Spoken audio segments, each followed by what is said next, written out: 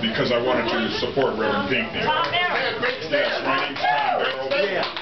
Lifelong Detroiter. I live on the east side of Detroit. I was born and raised here. When I die, they're going to bury me on Woodward. I'm here tonight because I wanted to show my support for Reverend Pinkney. I've donated money. I've spoken with him on occasions, gave him experts we could contact. I've done what I could do. When I come into this room and I see your faces and I hear the energy that you exude, it encourages me. Because the folks who are doing what they're doing to our town, they're using the sophistication of finance to do it. They're using the sophistication of large numbers, which they know that no one's mind can get around those size of numbers.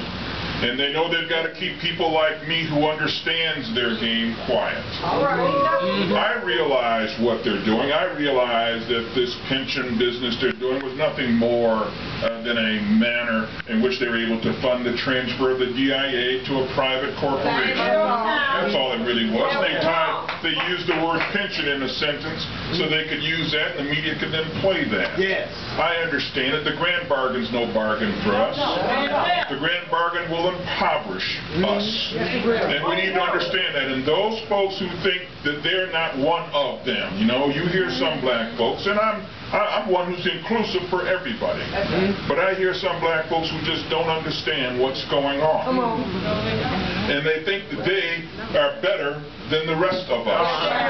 The reality is that they are one of us. They just don't know it until they get ready to try to exercise their own independence and they slap them and put them back where they belong. That's right. Absolutely. I'm here because of you, Reverend Pinkney, because I believe you have the tenacity, the temerity, the gall, the chutzpah, everything that's necessary to lead a movement. I'm here to follow. But I also happen to believe that we got to take back this city in a sophisticated way, using the same techniques that they're using. And so I am working on a plan for us. And when I heard Gene stand up and Gene talk what they're doing to you for some little penny-ante, little signature situation, we gave them proof. We showed them more ballots in the case than there were names on the board. We showed them all the seal numbers had been changed. We showed them where 61,000 out of 120,000 votes couldn't be recounted. I caught them and gave them the proof. But they did nothing about it. We just saw tens of thousands of signatures that are identical. They'll come after you about a little pissy-ante date. And we showed them tens of thousands of signatures over and over and over again. We subpoenaed the printer's manifest, and no one's ever knew to do that. Well, I'm trained as an auditor. We got the manifest, and we saw that there's 35,000 more test absentee ballots printed that are identical to real ballots. We see cases arriving at transfer centers with no seals on them when they're supposed to be sealed at the precinct. We see this. And the media will villainize us. They will villainize us. I realize that what I'm saying is not to be out there to the world, but I want the world to understand what they're doing to your city. Whether you're black or white, it makes no difference. It's your town. They're making you a stranger in your own town. They're taking everything you own. Everything that you have worked so hard for. They're taking it. And they're taking it in their own, what they think is a sophisticated way, and they think you're too dumb and too stupid to understand and to see. And I guess I will close by simply saying that we've got to do what they're doing. That's right. We've got to use the same system to take it back. And I'm working on a plan. I'm working on a plan. The lawyers are reviewing that plan. Some people who know me know that I'm a pretty deliberate kind of guy. And I believe that this town belongs to every Detroiter, black or white, Jew or Gentile. That's right. I believe whether you're rich or poor, this is your city. I believe this is the city that should be inclusive of everybody. And I know of my Uncle Joe, when, you know, I met my uncle when I was older. And I didn't know how famous he was until I got older. To me, he was just an uncle growing up, and that's Joe Louis Barrow. And when I sat in the house in Las Vegas, in the living room with Uncle Joe, sitting at the dining room table, just him and I came to realize what he stood for and what he represented, and why so much of America loved the man. Because he transcended it all. He stood for that which no one else could stand for or unify the world and this country to be. It's now time for us. I know I'm in this room preaching to the choir. I know Reverend Pinkney, you're the choir master. I'm preaching. I can't preach to you, you're the choir master. But the unions today are not our daddy's unions.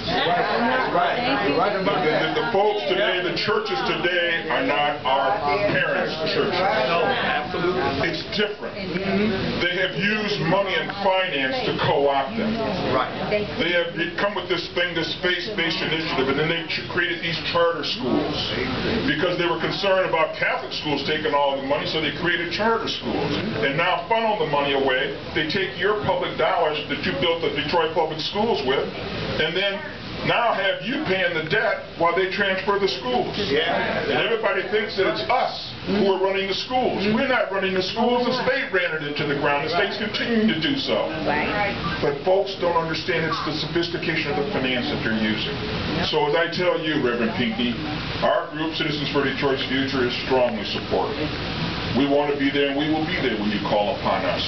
And I'm here tonight because I wanted to see for myself. And I just believe so deeply in my city. And what I see happening, it hurts me to my very quick.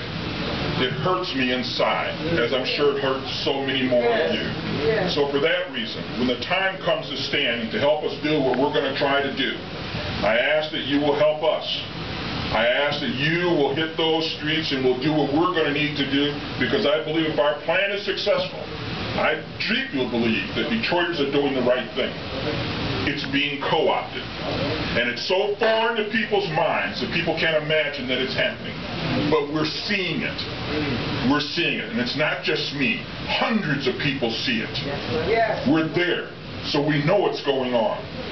Our challenge is to get the world to become aware. And for that reason, we're going to fight. We're going to stand and fight. So thank you very much, Reverend Pinkney. I appreciate that. Thank you all for listening. Cecily, do you want to say something? This is Cecily McClellan.